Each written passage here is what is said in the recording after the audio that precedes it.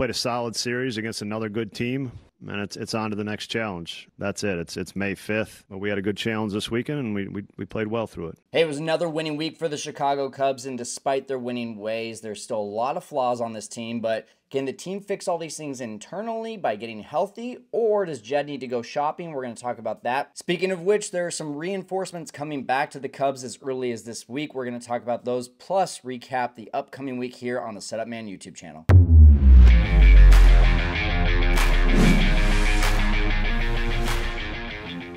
Hey, Setup Nation, welcome in. And as you can see, I'm in a hotel room, and very last minute, my family and I are actually going to stay in Chicago here. We got stuck here last night coming back from New York, and we decided we're going to go to the game tonight. We're going to go see Justin Steele pitch. So if you're going to be there, let me know. DM me on Twitter, on Instagram.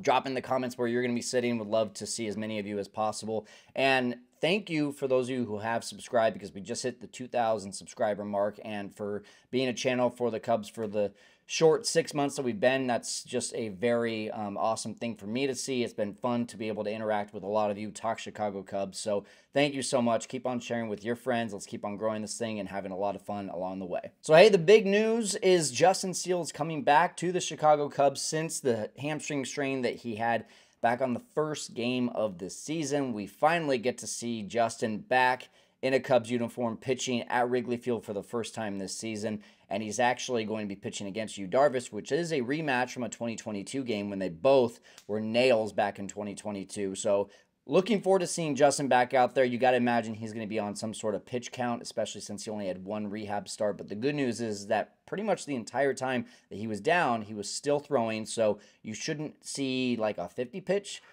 count. I would imagine it'd be somewhere in the 70 to 80 pitch neighborhood. By the way, if you can hear my kid in the background, we're in a small hotel room, so that's going to happen.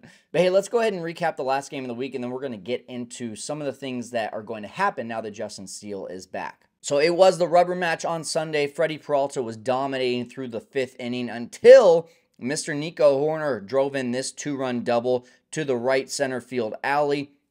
That brings home the first 2 runs of the game. Cubs lead 2-0. And Dansby Swanson would later add a solo home run, looking to see his bat get back on track. You see, Javier Assad was just absolutely incredible. Once again, lowers his season ERA to 1.66 after 6 shutout innings. The really crazy thing about all this is that his runner in scoring position batting average this year is .80. The guy just does not give up hard contact when it comes to runners in scoring position. No bullpen drama this time around. Cubs win 5-0. They go 4-3 on the week, and they are tied for first place in the Central. Now, really 2 sides of this coin here. Number one, they're 21-14, while all their big guys are down. Steele, Bellinger, Suzuki, Merriweather, Jordan Wicks is the latest one. You could also throw Kyle Hendricks and Drew Smyly into that mix. This team has gone through more injuries in April than I've seen for really any team, and especially any Cubs team, in a very long time. But the resilience and the depth has been really shown here. There's also a little bit of luck involved, I would say, as well. So that's one side of the coin. The other side of the coin is that this could legitimately be a 25-plus win team if the bullpen and the defense were just a little bit better. In this last week alone, just some stats for you. The Cubs led in the 8th inning or later in 6 of the 7 games. The starting staff had a .85 ERA, while the bullpen had a 3.92 ERA. Doesn't sound that bad, but you factor in all the errors that happened, especially while the bullpen was out there pitching, and it cost them. There were 7 unearned runs. 6 were because of errors, and 1 was because of the ghost runner in the extra innings game in New York. But the defense cost the Cubs 2 games in New York that they could have easily won. And then Alzolai's blown save on Friday against the Brewers cost them a sweep, which is just a continuous broken record, unfortunately, for Albert Alzolay. I don't know what they're going to do with him, but what I do know is that this needs to be fixed. This bullpen situation, the defense situation, it needs to be fixed. And a lot of people go shop, Jed, go get something done. And I just want to really say I don't think right now that has to be the answer for the Cubs. And we're so early on in the season that I'd like to see, A, the Cubs get healthy, which is going to happen as soon as this week and maybe bleeding into the next week. And number 2, moving some of those pieces around just to see where they can maybe fit better. So let's look at some of the pieces that will fall into place if Justin Steele comes back as planned tonight, and then Jordan Wicks follows. You've got Ben Brown most likely going straight to the bullpen tonight, which we'll talk about in a second how that fixes one of the problems in the bullpen. And then likely, my thought is Hayden Wesneski goes to the bullpen, and I know what a lot of you are thinking. Well, Jordan Wicks hasn't been nearly the starter that Hayden Wesneski is, and for that reason, Hayden should get more of a look. Absolutely, but it's a small sample size, and Jordan Wicks I just don't see fitting into the bullpen with the Cubs right now. He's not the lefty specialist that you want out of the bullpen. I'm not sure if he's a long inning reliever kind of guy. He probably is, but I don't think that the Cubs organization sees it that way right now. I think they'd be more likely to send him to AAA if he comes back and starts to struggle, because he does have plenty of options left. So for that reason, I think that Hayden Wesneski goes to the bullpen for two reasons. Number one, yes, Jordan Wicks has a little bit more recent experience and recent success as a starter, where Hayden Wesneski has a couple of good starts since coming back. But number two is that Wesneski, I think, is a much better weapon out of the bullpen and fills that spot that Keegan Thompson was supposed to be filling really for the last 2 years. And it looks like he was kind of back into that 2022 form, but in the last couple games, Keegan has just not cut it, giving up a couple leads or close to giving up a couple leads.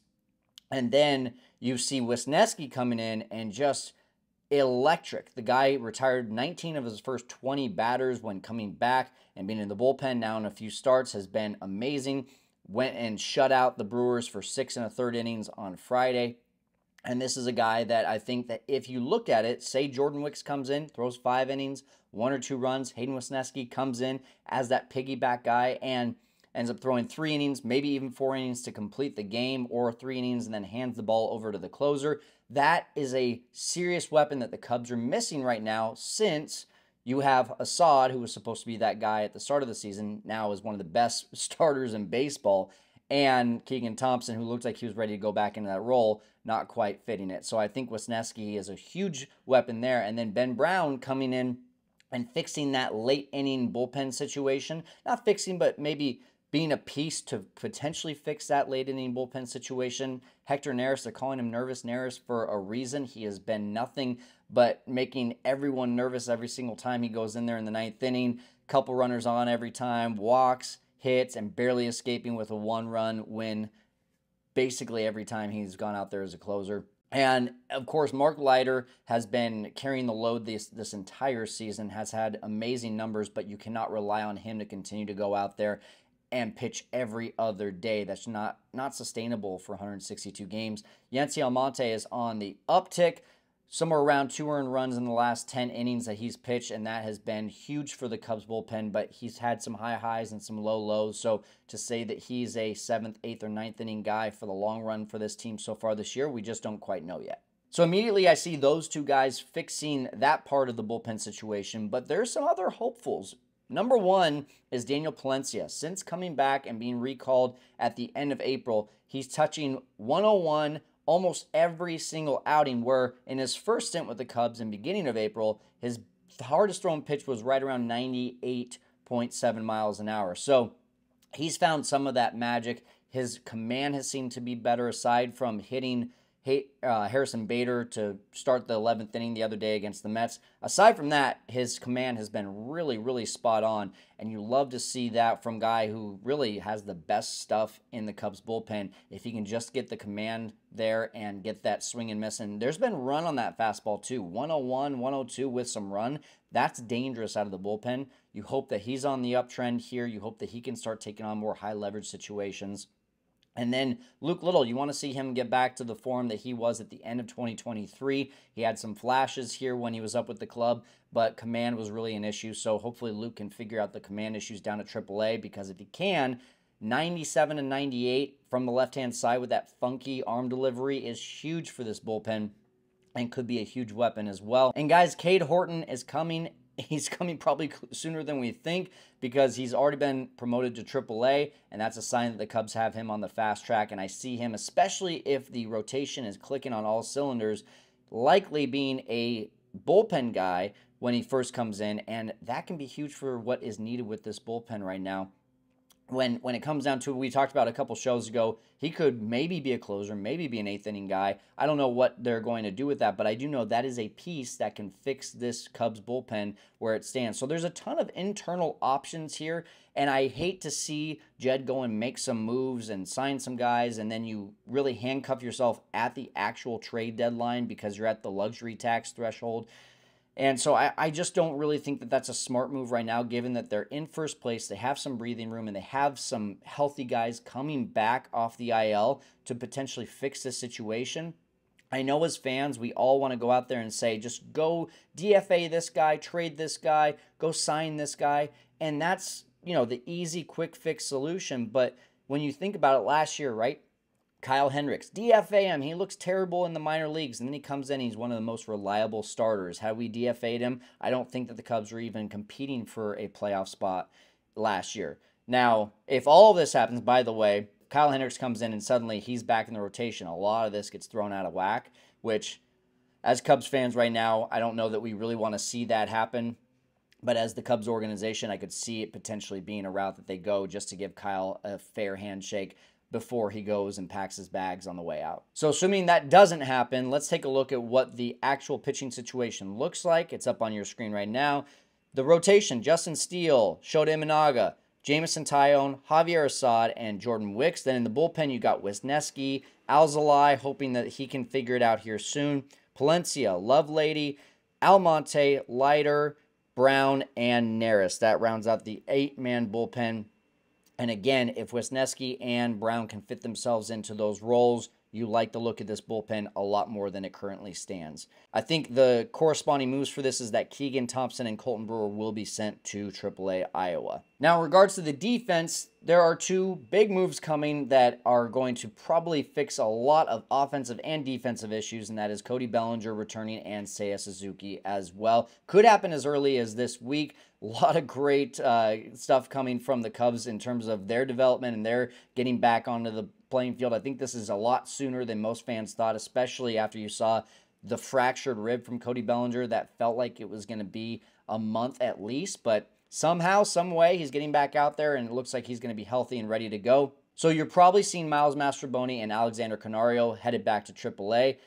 And I think that means that PCA is staying. He has been everything that you want from him as an outfielder and just good enough at the plate to be able to say that he should stay on this team. 242 batting average, a little bit of pop, and a 651 OPS is nothing to write home about, but the intangibles of the way that he's been playing the outfield, a couple stolen bases while he's been on the base paths, this guy has really been everything that you wanted him to be when he came up in September last year. So for me, with there being some flexibility in the outfield and now in the infield with the return of Bellinger and Suzuki, I think that the best thing for the Cubs to do is to keep PCA on this roster, and especially with Michael Busch really struggling recently. A 176 batting average in his last 14 games, only 4 extra base hits.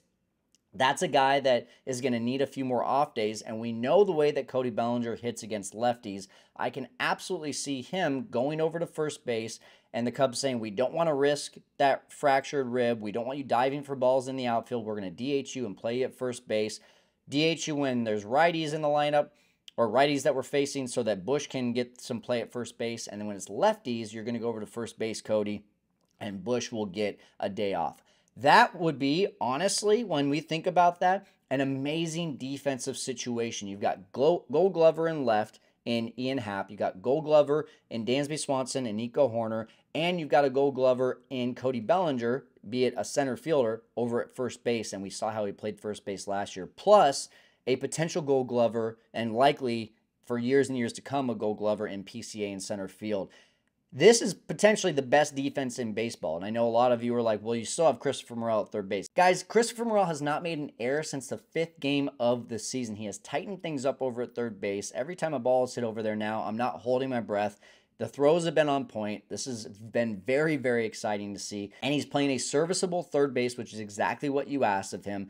Michael Busch still has been off and on at first base, so moving Bellinger over there to tighten up the defense at first will be a huge plus. And really the only weak spots would be Seiya Suzuki in right field, and then your catcher position with Young Gomes and Miguel Amaya.